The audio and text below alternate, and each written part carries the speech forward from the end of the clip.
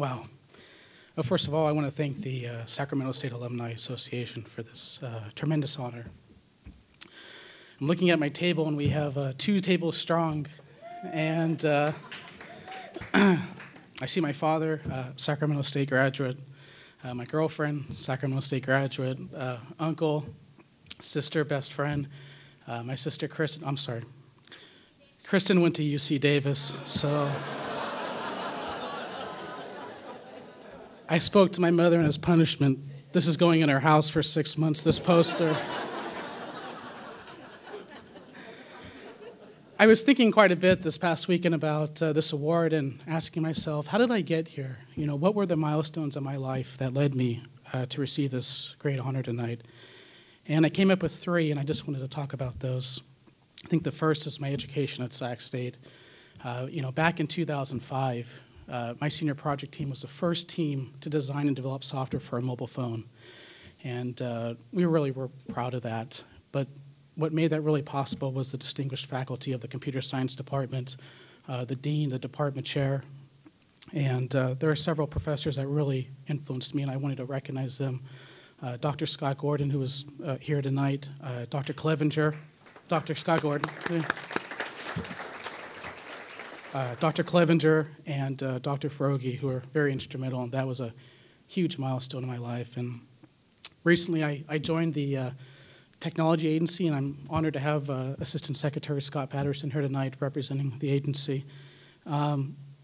What's most important to me is that 3 years ago, California's mobility program was founded by a Sacramento State graduate, and that's really what I'm really proud about.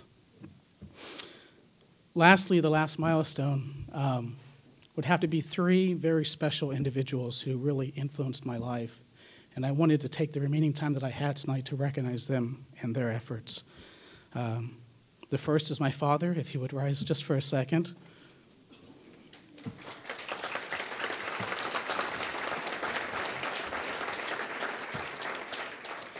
When I was in college, what I remember the most about my father was he relieved me of numerous debts that I had to him so I could take very low-paying internship jobs, and also supported me, so thank you, Dad. The next is my mother, Gail Grigsby. Stand up for a second.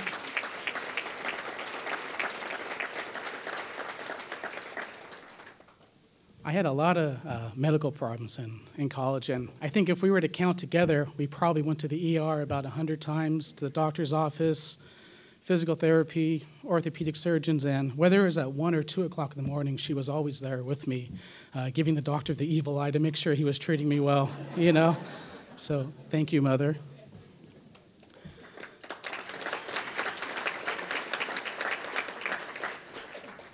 And lastly is my grandmother, Regina Pavelko, if you would stand.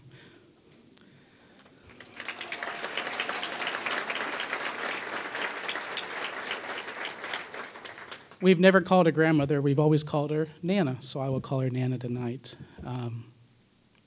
From the early games of my youth, of the endless Monopoly games, to in my college when she would feed me almost weekly, and board games, and to the tremendous financial assistance that she provided me for college. I thank you very much. Thank you again to the Sacramento State Alumni Association. As I accept this award, please also direct your applause to these individuals, because they were instrumental in my success tonight. Thank you.